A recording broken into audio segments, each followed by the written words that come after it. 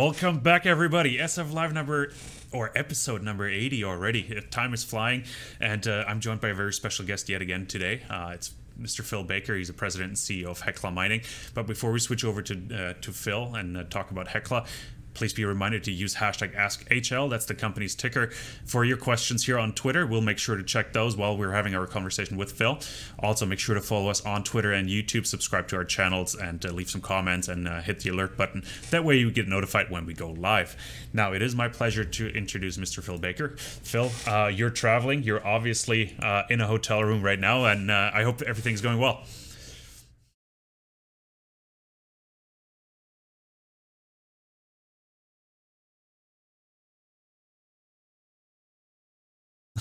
Oh, I can imagine. I can imagine. And I just noticed I'm not getting any sound in from you for some reason. Let me just double check that real quick while we're live. So just want to make sure that everybody can hear you. And let's see if that works. There we go. 1, 2, 3. We got you. Sorry about that. So yeah, so just welcome back on the show. It's really great that you're joining us. And it's great to get an update because last time we spoke, the Q2 numbers were not out. So much has happened since, and there's so much, and we just talked about it offline as well, like to talk about that has happened. Trying to find a good point to where to start. Like I like starting maybe with the financials, the Q2 financials. Maybe you give us some highlight numbers, and we can dive just a little deeper there. Well, look, the second quarter was very much as expected. If you think about Hecla for the past year, and at the end of Q2 of 2019, there was a lot of consternation in the marketplace as to where we were and what we were going to be doing, and we came out and said, okay, here's the amount of free cash flow that we would anticipate generating over the second half of the year, and there were some people that doubted. And we went on and performed as we had announced we would. Same thing in the first half of this year. So what we saw in the second quarter is what we expected. We have had the good fortune of having even better metal prices than what we had in prior to that. And we've now seen that in the third quarter, it going up even higher.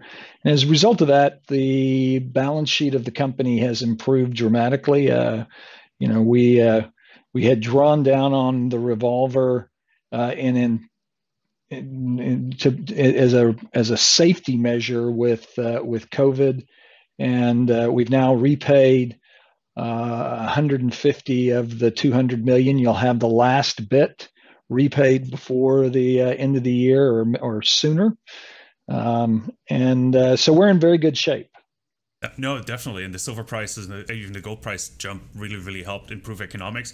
You mentioned the credit revolver. You took that out back in late January, if I remember correctly, to sort of protect yourself from any COVID fallout, and you repaid that early. So before we dive deeper into the financial, I'm really curious, like what your stance on that is. Like you took it out as a precaution, now you're paying it back.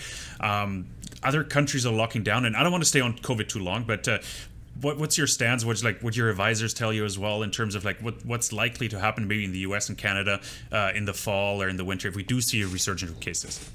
Well, it's unlikely that we'll see a lockdown. I think we've demonstrated, the mining industry and Hecla in particular has demonstrated our ability to deal with the COVID cases. Across the company, across 3 jurisdictions, we've had a couple of cases. We haven't had very many, and we have dealt with those cases and have not had to shut down any operations. So I wouldn't anticipate any sort of shutdown. The other thing that's happened is our financial position has strengthened so much that we're able to repay the revolver and put cash on the balance sheet from free cash flow. And so just as we've done over the last decade, if you go and you look at our balance sheet over the last decade, we've had cash on the balance sheet. We've not relied upon the revolver, and that's back to where we're going. Is no need to rely on the revolver. And so if there is any turmoil that happens as a result of COVID, we're prepared to deal with it.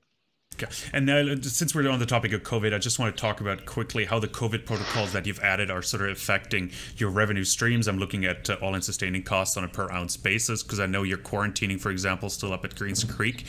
Your workers, that adds some cost. Can you talk to the economics of that to us for a second? Yeah, it is not a major impact to us.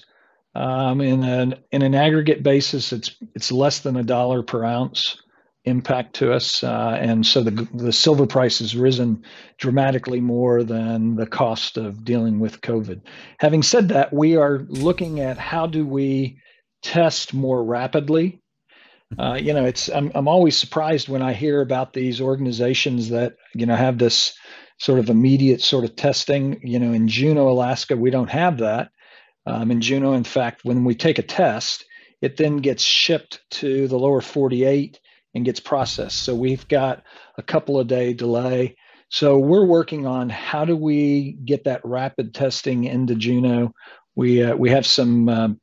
We're advancing some ideas. We think we'll be able to get that in place in the next month or so. Which, if we're successful, then you'll see us shorten that quarantine period, which would lower some of those costs. Okay. While we're talking about costs and all that, or not just cost related, but the debt notes and credit revolver and all the financial tools that you have available, the Quebec funds, or Investissement Québec, I'm still trying to learn that word. I had French 5 years in school. I'm still struggling with it. Invested $50 million. They gave you $50 million for an unsecured note. With a 5.74% interest, which is really interesting. It's nice and low. But it came with a couple covenants and the way you have to spend that money. Maybe you can give us some more color on that and how you plan to use those proceeds. Yeah, the obligation we have is over the course of 4 years is to spend about $100 million Canadian, which we will do as a matter of course. That's our plan. There's no change there. It'll be both development of the underground and layback of the pits and equipment purchases that we would do in any case. So we were quite willing to do that, to give them comfort that yes, there would be reinvestment made in Quebec, and we have every intention of doing that. So great alignment between us and Investment Quebec. In addition to that, we have the ability to use some of those proceeds for the purchase of the bonds that we issued earlier in the year. We had hoped that Investment Quebec could have been part of that offering. We weren't able to get the timing right where it could work for them. So that was the idea, was maybe to take some of those proceeds and reduce that. However, the bonds have traded so well that they're expensive to buy back. So we won't do that until we see the bonds trade down, and who knows when that might occur. Okay, so I was going to ask you actually as a follow-up, sort of, how much of the $50 million have you earmarked for or buying back those bonds? But it seems like it's still in flux. So there's no obligation to do that. That was just something that we thought we would do because we really don't need that amount of indebtedness. But we'll put it to good work. Okay, no, it makes a lot of sense. And while we're on the topic of financials, like one thing I've noticed in the last few months, and unfortunately Robinhood shut off their tracker. I wanted to talk about that quickly as well, since I have you on as a major mining company. What was the impact for you? Like I've seen like your amount of shareholders, Robinhood holders, has increased from like 3,000 in I think the table says early June or so, to over 24,000 shareholders that hold shares in their Robinhood accounts. How is that impacting you? Like, I know you're probably not involved in the day-to-day IR, but I'm curious what kind of sort of boils up to your to you in daily conversation. So the reality is Hecla is a very retail shareholder-friendly company and has been for 100 years. So it's no surprise that you have these investors going in on Robinhood and investing in Hecla, and we welcome them. We have 74,000 shareholders. We have a great relationship with our retail shareholders. We try to do things that give those shareholders an opportunity to interact with the management of the company. And we've got new ideas coming up all the time, so stay tuned for that, because I think you'll see some of those come out in the next month or two. Cool. Yeah, I've seen your investor web conferences where you invite investors to to sort of book 30-minute meetings with you as well. I think that's a great initiative to be accessible there as well. Yeah, I'm just curious, like Robinhood is such a phenomenon that even one of the comments we received on our interview that we did May 27th on YouTube was, oh, Hecla was one of the free shares I got on Robinhood, right? So I don't even know how it works. So. But it's interesting if you go back and you look at a number of the, you had Charles Schwab years ago. We became traded a number of shares through Charles Schwab when they were having their growth. It's we're just a known commodity for precious metals in the retail market. Yeah, that's actually a very good point, because that's something you pointed out in a recent presentation at an analyst event as well. I think it was the H.C. Wainwright event, that Hecla is actually a household name. You've been around for, you got to give me the exact number. 129 years. Next year will be 130. That's crazy, right? So you're one of the oldest mining companies. You are publicly listed but the oldest mining company, yeah. So there is some household recognition. I have to admit, like back in the day, I was always like afraid, like the big Hecla, and now we're having this conversation, right? It's because it has that household reputation. So I'm a bit of a small fanboy. We've always been small, but we're hoping to get bigger. So no, fantastic. You're over 3 billion market cap Canadian right now, so trending the right way, because US. Oh, sorry. Yes, I've been looking Stockwatch. I always use it for Canada. That's why. No, it's 3 billion US. You're right. Because the last interview we did, you were at $3.15. Now we're at $5.78. So you're welcome for that. But we also need to talk about the Silverlink dividend. I find that's really interesting. That's something you've recently announced. So to show how well you're doing, give us some more details on that. I find that really interesting. So let me give you a little bit of a background as to why we felt like we could enhance the dividend policy, and realize we did two things. We increased the base dividend 50%, and we lowered the trigger for the Silverlink dividend. So we've been paying a dividend consistently since 2011. So sort of through all the ups and downs that you've had over that 9-year time frame. And so we saw the opportunity to enhance it because of the free cash flow that we're generating. So if you look at our guidance that we give and you annualize that guidance and you use the current metals price on an annualized basis, you've got a company that generates, call it $175 million of free cash flow. So with that, we can enhance these dividends. So my expectation is if in the month of September, we realize $25 for our silver sales, then you'll see us with the Silverlink dividend in this quarter. One thing is, like, I saw the how do you call the levels? Let's call it 25, 30, 35. Let's say it trades at 27.50. How does that affect? Is it just a $25 level, yeah, 30 level? So correct. Okay. So once it hits 25, there's a payout for the shareholders, but there isn't an additional payout until it hits 30. Okay. But realize that before you had to get to 30 just to get the Silverlink at all. No, I think you made an interesting comment in one of the press releases as well, that if it were today, I think you'd see 3.5 times the dividend that you've seen before. That's a 350% increase. That's correct. Who can say that, right? So that was an exactly interesting comment. So last financial question before we dive more into the projects. Like, I've seen one very interesting, like going through your MD&A, there's one thing that jumped out at me, and that was a $14 million loss on base metal derivatives in the second quarter. Maybe you can elaborate on that one, as it jumped out to me like that. Sure. So we have consistently hedged our base metals since 2009. And the thought behind that was that we want to have some assurance of what our free cash flow will be looking forward. So we hedge out a year to 2 years, and we do it on a consistent basis. And as prices decline, we often will then cash out that hedge position. So the fact that prices have gone up is okay, because what it means is we're putting new positions on at a higher price and putting even more. So we have a sort of a scaled up program that's kind of dependent upon the metals price. So I'm quite happy when we start to lose money on those derivative positions, because it means we're hedging at higher prices. And you've certainly seen that for the lead and the zinc markets. Okay, gotcha. And that represents about 20% of our revenues is the base metals. Okay.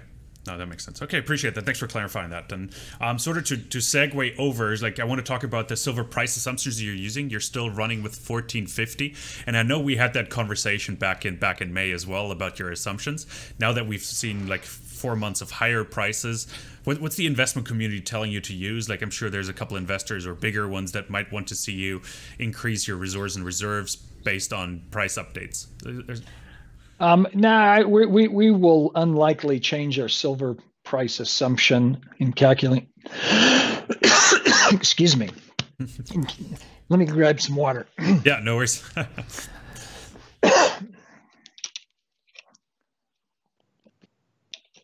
We'll likely leave those assumptions alone,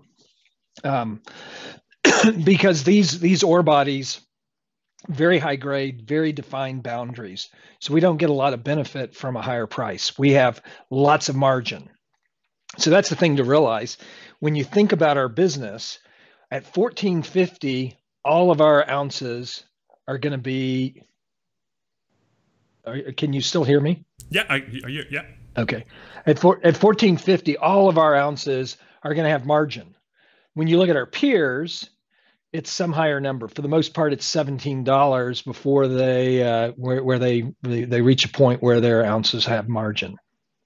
Now, I've seen quite a few studies lately where companies used higher silver and gold prices for that matter. I think the highest I've seen lately was 1650 in a PEA assumption for gold.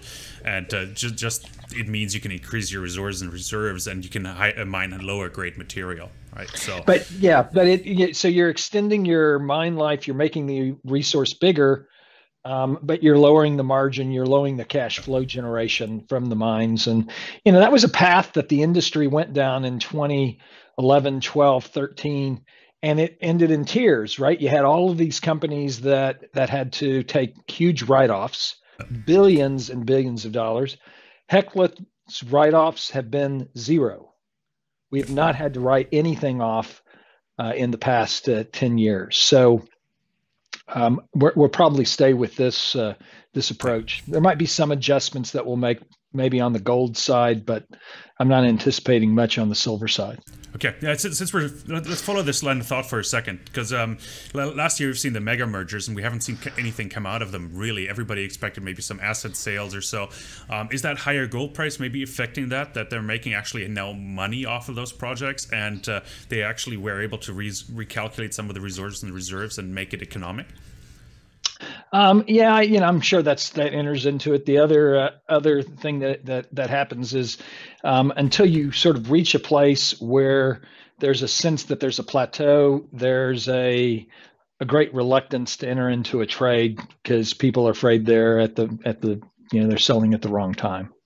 No, it makes sense. Let's talk about the projects for a second, and let's start. I don't know. I have a hard time starting. Let's start in the south. Let's start further south. Let's start with San Sebastian in Mexico. Back in May, we had that conversation, and you said that there's a likelihood or there's a chance that the production might be extended by 5 to 7 years. Now, in the recent MD&As or in the recent financials, you said that might actually not happen. Where are we on this?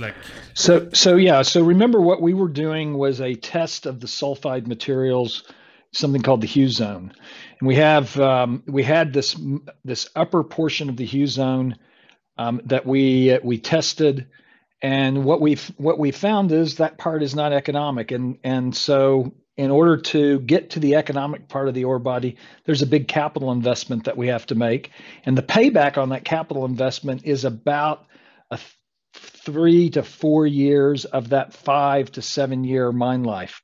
And we've just said, okay, that's too high of a risk to make that investment. So we're putting that on pause. We're continuing to do the exploration. We'll mine out what we have identified, and we'll just continue the exploration there. So, we're not disappointed. We think this is a great asset, but time is not right to make that sort of investment. Gotcha. Is there any, in terms of exploration, since we're on San Sebastian around it, besides directly on the asset, are there any assets nearby? What's the growth strategy in that regard? Well, remember, it's a 27 square mile land package. So it's within our land package that we have exploration targets that are to the south of where we've been mining. We've been doing this this reverse circulation drilling where we've gone through the overburden, which is 30 meters or so deep, and we've been hitting the bedrock, and we've been identifying new veins that are mineralized. Now, at this point, we haven't made a new discovery of an economic mineralization, but give us time. It looks very, very intriguing. Okay, so San Sebastian will be on care and maintenance come Q1 2021. Is that what we're looking at? We'll be done with the mining and the mill processing. Done with mining this quarter. Done with the mill processing in the fourth quarter. And care and maintenance is too strong of a term. We'll be back in the exploration mode because remember we've out of the last almost 20 years we've mined it for about 10. We've explored it for about 10. Okay, fantastic. Let's briefly talk about Nevada. Let's get the negatives out of the way before we get to the positive projects. You were working on. You said you a collaboration with Nevada Gold Mines on the bulk sample. I couldn't find an update. I might have missed it, but I couldn't find an update. Well, there isn't an update yet because we haven't delivered the ore to them. We've put at surface about half the ore that we need to deliver. We're going to deliver 30,000 tons. And you'll see that happen early in the fourth quarter. And then we'll get the results of that late in the fourth quarter, early in the first quarter of next year. And so we'll see where we are. In the meantime, we're continuing to develop for the access to that sulfide mineralization. We've stopped mining separately oxide mineralization. Because remember, we were only going to mine what was already developed, so we're not doing any new development for oxide mineralization, and we'll see where we end up there. And when you say bad news, the only bad news is it didn't achieve what we were hoping for it to achieve in the short term, which was Fire Creek generating this free cash flow. The good news is we accepted that it wouldn't be able to do that, and now we're doing the exploration on Midas. On Hollister and on Fire Creek, we'll be starting that. Midas is underway as we speak. We'll be doing more on Hollister and Fire Creek over the coming year. No, gotcha. Okay, I just wanted to get that out because I want to talk about Casa Berardi, Lucky Friday. That's ramping up, especially towards 100% production this year. Casa Berardi we touched on already, and we're a bit running out of time. It's always fun to talk to a producer. There's so many aspects we can talk about. But let's talk about Lucky Friday real quick and the ramp up and what's the status there? How are we looking? So the ramp up's going extraordinarily well, and we'll be in full production in the fourth quarter. And what that means is that we go from 750,000 ounces of silver production last year to 1.5 this year. And then we're in position to have 3 million ounces next year. And then from there, it continues to increase to 5 million ounces over the course of 4 years. So it's just a continued growth of the production from the Lucky Friday. Costs are very stable. We have a 3-year contract with the union. We have all of this infrastructure that's in place. So very little capital outlays required. Fantastic. So I have one last question, and it's in regard to growth. Obviously, Lucky Friday is ramping up. Casa Berardi, you're increasing throughput as well and reliability. But is there any external growth that you foresee? Like you have quite a few exploration projects and in your portfolio. Is there anything like organic growth within the company, or is like where's growth coming from? You're a mining company. Dividends are nice, but I'm sure the market wants to see a reinvestment of some of the dollars. Oh yeah. We'll continue to reinvest, and so you're going to have growth. Number one, at the Lucky Friday, on top of what we're talking about is that I've already talked about is the idea of trying to increase the throughput. So we're looking at 2 different ways of doing that, and if we're successful with that, you could see the throughput increase about 50%. And then probably the absolute largest thing that we're working on are the projects in Montana. And we would anticipate that we'll get the record decision next year that will allow us to go underground and do the drilling necessary to move the mine plan forward for the Montanore side of the Montanore Rock Creek. Remember, those 2 projects are 3 billion pounds of copper and 500 million ounces of silver. They are the 3rd largest undeveloped copper asset in the U.S. and by far the largest undeveloped silver asset, probably one of them in the world. Okay, one very last question. Actually, you have Dolly Varden. You're invested in Dolly Varden as well. That's pretty much your only external, let's call it external investment. Is there a chance that you might increase your investments externally, or are you too focused on your internal growth right now? It's certainly possible that we'll increase things. We've got people that are sitting at the conference at Beaver Creek as we speak virtually. And so, yeah, that's certainly possible that we'll do further investments, but we don't have to. Remember, unlike many of our competitors, we've got mine lives that are measured in decades. Remember, we've got the sort of cash flow generation that we have with the pipeline of projects that we've got. I only mentioned the one in Montana, but we got them in Colorado, we have them in Washington, we have them in Quebec. We have them at Kinskutch right next to Dolly Varden in BC. So we've got a lot of stuff on the go. So we don't have to do something, but we're prepared to if it makes sense. Okay, one very final question. Gold, silver, copper, which one is your favorite there? Well, look, silver has always been the mainstay of Hecla. We've produced that for 129 years. We'll continue to produce it. And I think you'll see a catch up of the silver price to the gold. If you think about it, the gold has hit its all-time high. Silver's halfway there. So it has a long way to run. And if you think about the long-term outlook for silver, I think you can expect it to basically increase the consumption of it by 50% over the next 20 years because it's used in so many applications.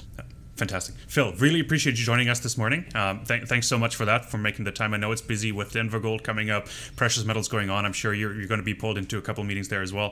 Thanks for making the time. It is much appreciated.